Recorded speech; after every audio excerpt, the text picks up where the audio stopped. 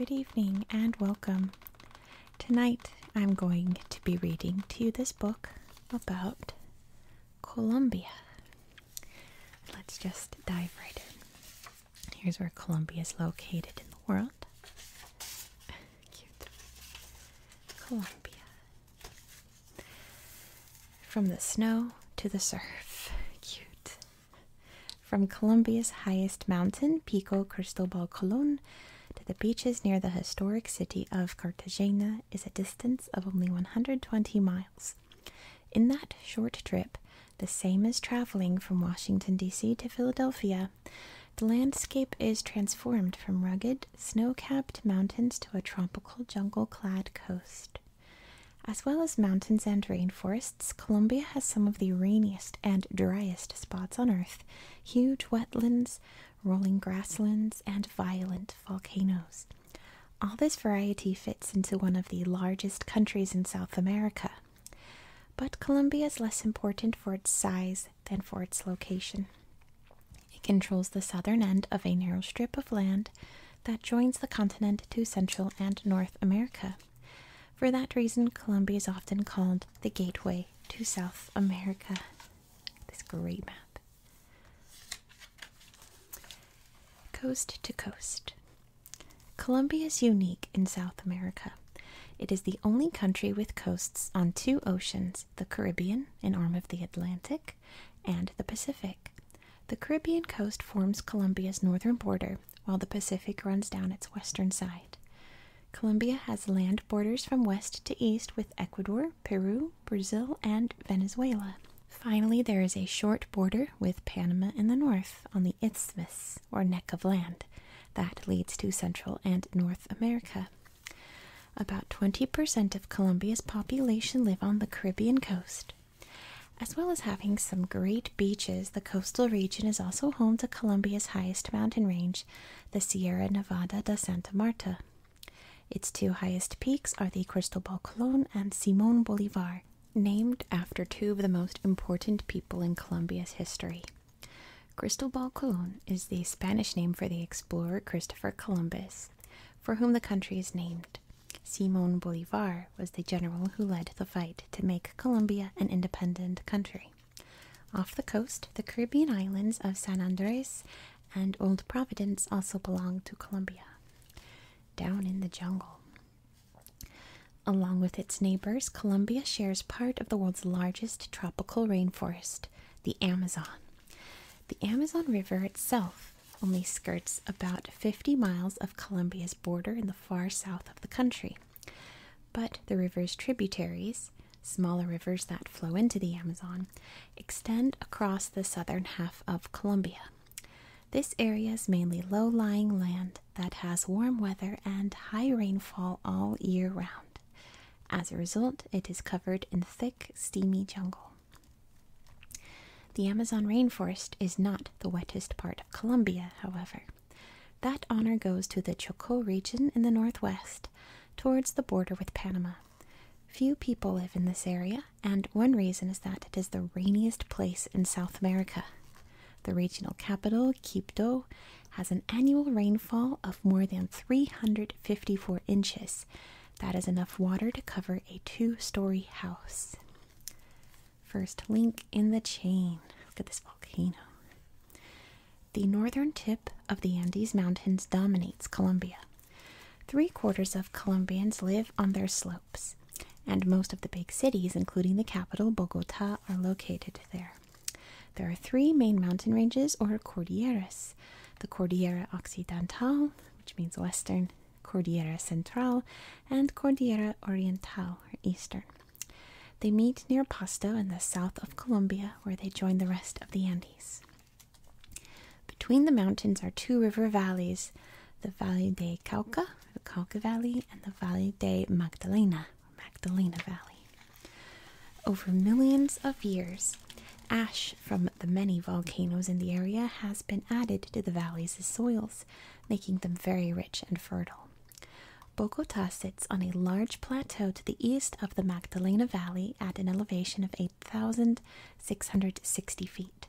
That makes the city higher, but not colder than some of the ski resorts in North America, including Aspen, Colorado.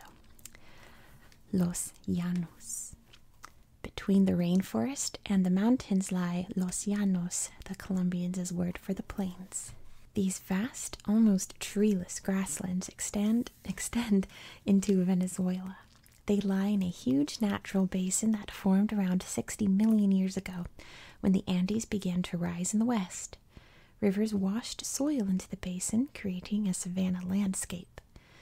The area is drained today by the Orinoco River, which is one of South America's longest waterways. The grasslands cover an area of around 155,000 square miles of Colombia, but are home to only 2% of the country's population. Although it has a very wet, rainy season, Los Llanos is very dry for most of the year.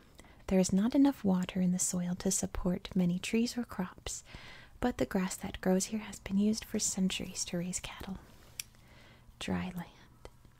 Not everywhere in Colombia is regularly lashed with heavy rain. The Guajira Peninsula, which sticks out onto the Caribbean at the northernmost tip of Colombia, is a desert. The combination of mountains to the south and ocean to the north keeps the rain in the area to a minimum. The desert is the driest place in Colombia, but not the hottest.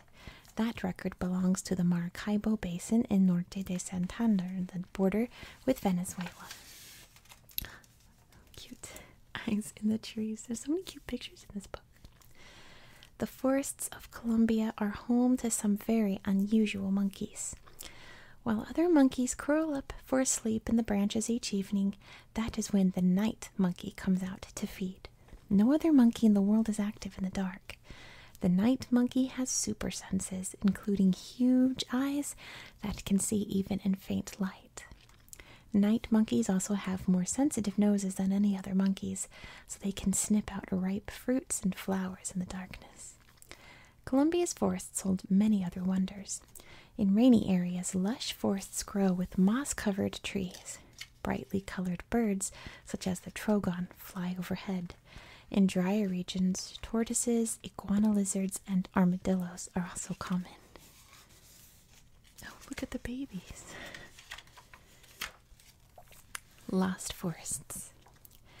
Colombia is so fertile that if its countryside were left alone by people and all farm animals were removed, it would soon be almost completely covered again in forests. Even Los Llanos would have areas of thin woodland. Only the dry desert areas and the tops of the mountains would not have trees. Thousands of years ago, that's just how Colombia was. Since then, however, people have cleared trees to make way for fields and plantations. Some of the Los Llanos grassland has been turned into pasture for cattle. Only the steepest slopes of the Andes mountains still have the original forest. These forests are renowned for their great variety of orchids. More than 30,000, or most of the 30,000 orchid species that live in Colombia grow there, although some orchids are also found in the sandy dunes of the Guajira Desert, down in the jungle. The largest areas of forest in Colombia are the jungles of the Amazon basin in the south and the rainforest of the wet Chocó region. The Chocó also has long stretches of mangrove swamp, which lie along the Pacific coast and also around the mouth of the Atrato River. The swamps of the Atrato are home to the Caribbean manatee. Inland, the Chocó Forest has 450 of Colombia's 1,800 bird species. The jungle is also home to howler monkeys, raccoons, deer, and peccaries. Large rodents, such as agoutis, I've never heard of that, pacas, and capybaras, live in the swampy areas, prowling hunters. The forest is good hunting ground for Colombia's largest predators. The rosette pattern on a jaguar's fur keeps the big cat hidden in the dappled light under the trees.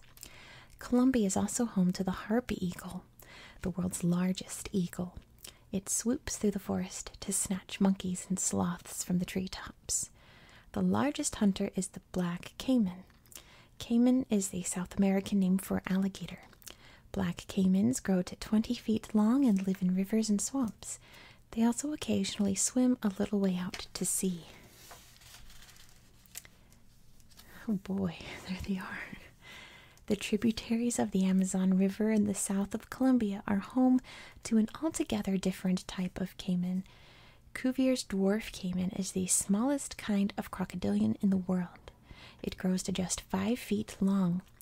Black caimans snap up fish and water birds, but dwarf caimans swim in fast-flowing streams where they feed on shellfish. The rivers that cross Los Llanos flow into the Orinoco River and are home to the rare Orinoco crocodile. This species and the caimans have long been hunted for their skins, and not just in Colombia. It is estimated that the number of caimans in South America has fallen by 99% in the last 100 years.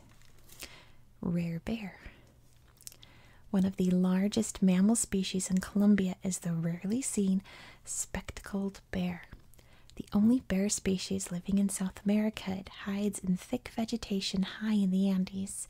It is named for the pale rings around its eyes, which look like a pair of glasses. They're so cute. The bear lives in the mountain forests, surviving on a range of foods from nuts and honey to baby deer. The forests are damp and thick with vegetation such as vine-like lianas and fleshy bromeliads, plants that grow high up in trees. Large plants include rubber trees and giant bamboo. The spectacled bear also sometimes moves higher up the mountains, where the forest is replaced by vegetation called páramo. This is unique to the Andes and is a mix of grasses and plants called frarejón, which are large bushes with hairy leaves. I hope I said that right. Probably not. Flashes of color. So pretty. The tropical forests are filled with color as butterflies and birds, such as resplendent quetzals, toucans, and macaws fly among the branches. Los Llanos also attracts many birds. Most are water birds, such as herons, flamingos, and egrets. They arrive after the start of the rainy season, which floods the grasslands with shallow pools. Ooh, legends of gold.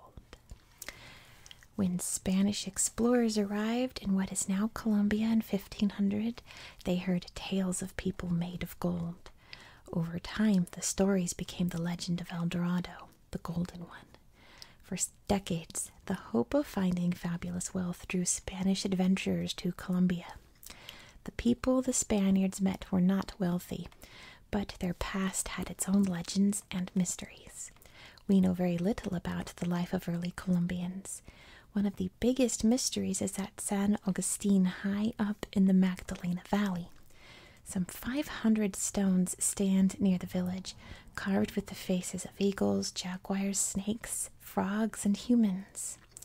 The stones, which are up to 20 feet tall, are centuries old. Perhaps they were used in religious rituals, but no one knows their precise purpose or who carved them. I like to read this little caption. It's always about the very ancient history of the people there, so let's see. Oh, these are the things at San Agustin. That's so cool. Colombia is the overland gateway to South America. The earliest inhabitants of the continent traveled through present-day Colombia as they migrated from North America south. However, Colombia never supported large civilizations like the Inca of Peru or the Aztec and Maya of Mexico. Archaeologists have found evidence that ancient peoples lived near to Colombia's rivers. The main site so far discovered is San Agustin, near the Magdalena River, but the statues there still guard many of their secrets. We do know that sculptures were carved around 1,000 years ago by people who lived by growing crops like corn and yucca and gathering berries. Archaeologists suggest that they lived comfortably because they had time to make the beautiful stone carvings. But whoever they were, these early Colombians had left the area long before the Europeans arrived in the 16th century. The first Colombians. The first people arrived in Colombia about 20,000 years ago. Little is known about their lives because they did not leave much evidence behind. Around 12,000 years ago, new groups settled on the plateau that is now the site of Bogota and set up homes elsewhere in the valley of the Magdalena River. These groups grew into a civilization known as the Chibcha. When the first Spanish explorers arrived in Colombia 500 years ago, they met the Muisca, also known as the Chibcha after their language. They also came across people from 7 other pre-Columbian civilizations, or peoples who lived in the Americas before Christopher Columbus crossed the Atlantic. The Muisca were the most advanced of these peoples. From their homeland in the high plateaus of the Cordillera Occidental, they rose to become the dominant power in Colombia in about the year 700. We know quite a lot about the Muisca. Like the Inca of Peru, they worshipped the sun and performed human sacrifices. But they did not build huge cities like the Inca. The Muisca lived in villages of mud-covered houses built from cane. They grew corn and potatoes and traded with other groups. The Lost City. North of the Andes, in the Sierra Nevada de Santa Marta, lies the Ciudad Perdida, or Lost City. This mysterious place is one of the largest pre-Columbian cities so far discovered in South America. The Tairona people built it on the northern slopes of the high mountains. Archaeologists believe the city was used between the 11th and 15th century CE and was home to up to 4,000 people. Spanish invaders killed most of the Tairona in the early 1500s, and the jungle gradually swallowed the city.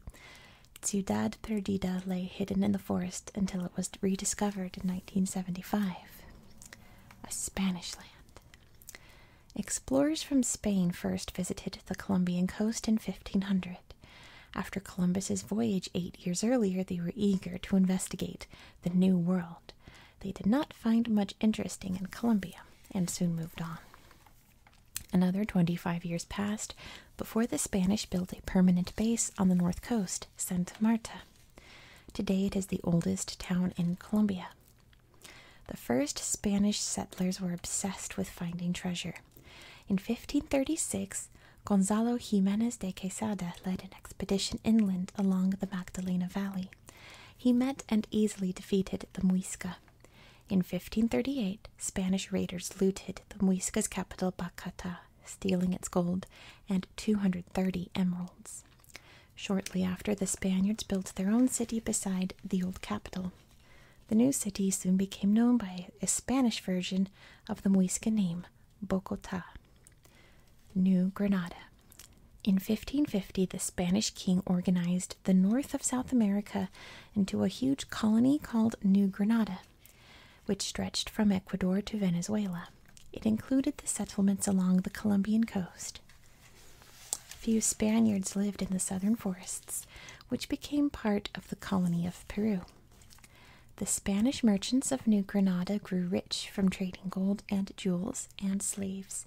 They brought Africans to work in the mines. Colombia was ruled by Spain for more than 250 years. Independence. By the late 1700s, people in South America felt little connection with their Spanish rulers. They wanted to govern themselves. In November 1811, Cartagena declared its independence from Spain. Bogotá followed. In 1815, Spanish soldiers arrived to reclaim control, but Spain had been weakened by wars in Europe. It fought for New Granada until August 1819, when the Venezuelan general Simón Bolívar defeated the Spanish forces at Boyacá in the mountains north of Bogotá. Battle for control. Bolívar set up a country called Gran Colombia, which was made up of what are now Colombia, Ecuador, Panama, and Venezuela. The general then headed south, where other countries were fighting the Spanish for independence. Without him, Gran Colombia fell apart. By 1835, Colombia had become a separate country. From the start, there was a battle to control the country. Conservatives wanted the Catholic Church to be closely linked to a powerful central government. Liberals wanted to keep the church out of politics and to make the country a federation of states. The conflict has never really ended. It has caused many periods of violence and civil war. Colombia enjoyed its longest period of peace in the early 20th century when it became a leading producer of bananas and coffee. However, turmoil returned later in the century when rebel forces and criminal gangs took control of large parts of the country. A mix of people. Colombia's people are as varied as its landscape. Colombians are descended from three ethnic groups: the pre-Columbian Indians, African people forced to work as slaves, and European settlers. Their faces reflect this mixture of heritages. Nearly 60% of Colombians are mestizos. They are descended from Indian women who gave birth to children fathered by Spanish conquerors and settlers. As a legacy of the slave trade, 26% of Colombians, 11 million people, have African heritage. Brazil is the only American nation with a higher proportion. Most Afro-Colombians live near the coasts. The remaining Indian groups live in isolation in remote inland parts of the country.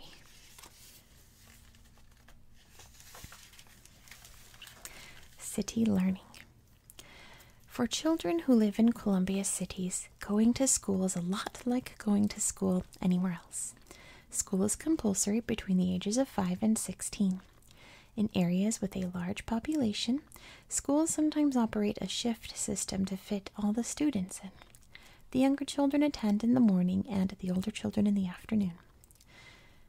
When students have finished elementary and junior high school, most go to high school while they are 18 or 19. Until they are 18 or 19. For those who graduate, there are more than 130 colleges to choose from. However, college is too expensive for 80% of Colombians. In the country. Ooh, he's working hard. For children living in the countryside, it is a lot harder to get a good education. Some children have to help their parents work in the fields. For children in remote places like the Chocó and Los Llanos, the nearest school might be far from their home. There is no public transportation and no school buses, so the only way for children to get to school is to walk, even if it's miles away. There are other ways for children in remote areas to learn. In the 1950s, Colombia was the first country in South America to teach lessons by radio. Since the early 1980s, it has also broadcast regular educational TV shows aimed both at students and at adults who have had no schooling. TV and radio lessons have helped reduce the number of Colombians who cannot read from around 50% in the 1950s to only 7% today. A Catholic nation. At the heart of Colombian society is the Roman Catholic Church. Christianity was brought to the country by Spanish missionaries almost 500 years ago. Churches are everywhere. There's even a cathedral carved entirely out of salt in the mine of Zipaquira. Catholicism is the largest religion of Colombia, and more than 90% of Colombians are Catholics. Most of Colombia's public holidays are saints' days and other religious festivals. Most families go to church on Sunday, and children are usually christened as infants and confirmed later. However, more Colombians are now joining new types of churches. Loving rhythm. Colombians love to dance and listen to music. Two of the most popular types of music, the cumbia and vallenato, come from when Colombia was home to many African slaves and Spanish slave owners. The music combines Spanish melodies and African rhythms brought by the slaves when they arrived at Cartagena. In some Andean countries, such as Peru or Bolivia, music is influenced by the music of pre-Columbian peoples. In Colombia, however, music is played on a mix of European, African, and Indian instruments. The tune of the vallenato is played on an accordion, but the rhythm comes from a caja drum, which is like a bongo, or the guacharaca, an Indian instrument made of a palm stick that is scraped with a metal fork. The cumbia's lively mix of guitars, accordion, bass, drums, and flutes has spread beyond Colombia to the rest of Latin America. It is still played in villages by local bands, but now it is so popular that you can listen to cumbia bands in cities across the world. Colombian music is meant for dancing. Children and adults often hold public dance performances and competitions during village festivals. Family food. Mealtime is a highlight of the day for many Colombians. It is a chance for families and friends to come together to eat. Lunch is traditionally the largest meal of the day, but modern life is too busy for many people in the cities to enjoy a big meal except on weekends. During the week, people might eat snack meals instead. The most popular are empanadas, a pastry filled with either meat or chicken and vegetables. Another popular snack is corn griddle pancakes, or arepas. Buñuelos, a deep-fried ball of corn, flour, and cheese, are another favorite. Shakira. I love her. Fresh fruit is a popular dessert. Mango, pineapple, and passion fruit are squeezed to make juice. Colombian dishes vary between regions. On the coast, people eat a lot more fish than in the highlands, where meat dishes are common. In the south, toward Ecuador, people cook with potatoes. In the rest of the country, most dishes are served with rice, corn, plantains, and yuca. Coffee is the most popular drink for adults, not just at breakfast, but throughout the day. Children drink agua de panela, which is brown sugar and water. Magical books. Colombia has provided the inspiration for one of the world's leading novelists, the Nobel Prize winner Gabriel García Márquez. His 1967 novel Cien Años de Soledad, or 100 Years of Solitude, began a new era in Hispanic American novels. It is one of the most popular books ever written in Spanish. Another of García Márquez's novels, Amor en los tiempos de cólera, Love in the Time of Cholera, was made into a movie set in Cartagena. Many of García Márquez's novels use a style called magical realism. Unbelievable things happen, such as someone floating away into the sky, but they are treated by the characters as if they are completely normal. García Márquez also uses his work to criticize the Colombian government and its failure to solve Colombia's social problems. Ancient and modern. Bogotá's Museo de Oro, or the Museum of Gold, holds more than 34,000 pieces of pre-Columbian art.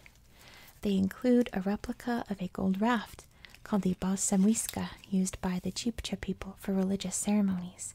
The highlight of the museum is a whole room full of golden objects named for El Dorado. Many historic treasures were sent abroad by the Spaniards. Today, the artifacts are kept within the country. Colombia's main cultural exports are TV shows that are watched across the Spanish-speaking world. One very popular type of show is the telenovela, or soap opera.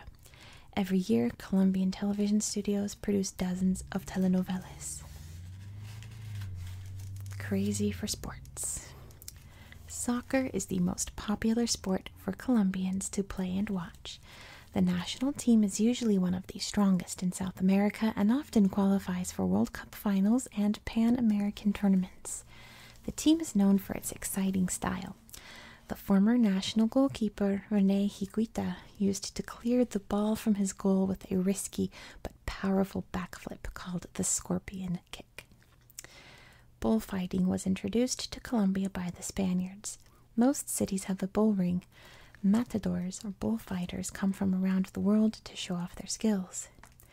Tejo is a traditional game in rural villages. It is a little like horseshoes, but competitors throw heavy metal plates at a clay target on the ground. The center of the target is filled with packets of gunpowder, so it explodes when a plate hits it. Riding high. Colombia is the only place in South America where cycling is popular. The steep mountain roads of the Colombian Andes are perfect for cyclists who want to train to compete in the world's leading race, the Tour de France, which has a course through the mountains. In 2007, Colombian cyclist Mauricio Soler was crowned King of the Mountains as the most successful hill cyclist in that year's Tour de France. Colombia has its own cycle race, the Vuelta a Colombia, or Tour of Colombia. It covers 765 miles of some of the most difficult terrain in Colombia. The race started in 1951, and cyclists consider it one of the toughest races in the world. The road to recovery. The start of the 21st century saw Colombia's fortunes improve. The new president, Álvaro Uribe Vélez, continues to reform Colombia. He is attempting to restore peace by tackling the rebel groups that have fought against the government for the last 40 years. With financial aid from the United States, his government continued Plan Colombia, a long-running program to rid the country of the gangs or cartels that produce illegal drugs for sale around the world. The chance of long-term peace has begun a boom in Colombia's economy. The illegal drug trade is less likely to cause problems for legal businesses. Today, Colombia is growing rich from regular industries such as farming, banking, and tourism. Sustaining democracy. Colombia is unusual compared with many of its Latin American neighbors. It has a long history of democracy, while they have often been ruled by dictators. Since Colombia won independence in 1821, first as part of Gran Colombia, its politics have been led by the conservative and liberal parties. Power swung between the two, accompanied by violence. In 1958, the two sides brought over a century of conflict to an end. They joined forces as the National Front, which governed Colombia until 1974. By then, the country had changed from a rural agricultural society to an urban industrial one. However, the problems of poverty and injustice in rural areas, which had been one of the main causes of the power battle, were left still unresolved by the National Front administration. Taking control. In the 1970s, the problem arose again. Rebel groups restarted the civil war. The rebels were poor farmers who wanted to have more say over what happened on the land. In the chaos, drug cartels could operate freely, mainly in the Cauca Valley. The government was unable to stop them from selling drugs all over the world. In 1990, Colombia's political system was modernized. The first step was to rewrite the constitution. It was a bold move. Colombia had the oldest constitution in South America, dating from 1886. The new constitution allowed minorities, such as pre-Columbian groups and black people, to be represented in Congress for the first time. The changes seem to have had a positive effect. All Colombia's different peoples began working together to run the country better. Coffee Center. Colombia is best known for its leading export, coffee. The Colombian hills grow some of the best quality coffee beans in the world. The country produces 1/8 of the world's total coffee crop. Coffee has transformed the Colombian economy. About 1/6 of all the country's fields are used for coffee. There is even a coffee theme park. The Parque Nacional de Café is located in the Cordillera Central at the heart of coffee country. As well as rides, the park has exhibits about the history of coffee and how a raw coffee berry from a tropical hillside becomes a steaming latte in a coffee shop. Farming hard. 1/4 of Colombia's land is used for farming. The variety of landscapes makes it possible to grow a range of crops, many of which are exported. After coffee, bananas are the second most important crop. They are grown, along with cotton and sugar cane, on plantations in the northern region. Other crops include rice, tobacco, corn, and cocoa. Other food products from Colombia are beef from Los Llanos and shrimps from the Atlantic. Less than 1/3 of the population are farmers. They often produce only enough for their own family. These small farmers are running out of land because of the spread of larger farms and plantations. They are forced to farm on steeper slopes in the mountains. That causes problems with erosion when mountainsides are washed away by heavy rains. Rich in minerals. Among the earliest attractions that drew Europeans to Colombia were gold and jewels. During Spanish rule, Colombia produced more gold than any other part of Latin America. Centuries later, Colombia still provides these riches. It produces 90% of the world's emeralds and large quantities of gold and platinum. The dry Guajira Peninsula hides another potentially valuable treasure, coal. The reserves are huge. Perhaps 60% of South America's coal is there. This coal produces less pollution when it is burned than coals from other parts of the world. New oil strikes have been made in the northern Llanos region and the Amazon to add to reserves in the mountains.